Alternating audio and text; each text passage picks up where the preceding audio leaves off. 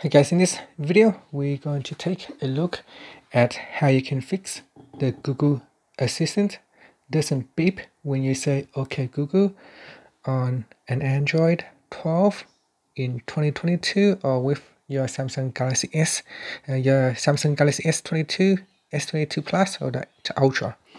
So first let's go back to your home screen by tapping on the home button at the bottom of the screen. Then on the home screen, swipe down at the top and tap on the settings icon. In settings, go down and tap on accessibility. Next, tap on interaction and dexterity. Then tap on voice access.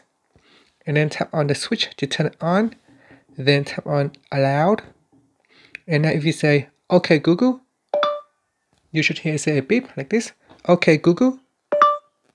Alright, now another option is if you don't want to turn on voice access, you can turn on switch access instead.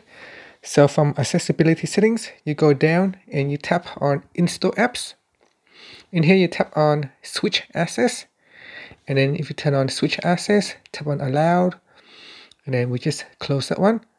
And here we say OK Google, and that will also allow you to make that beep noise.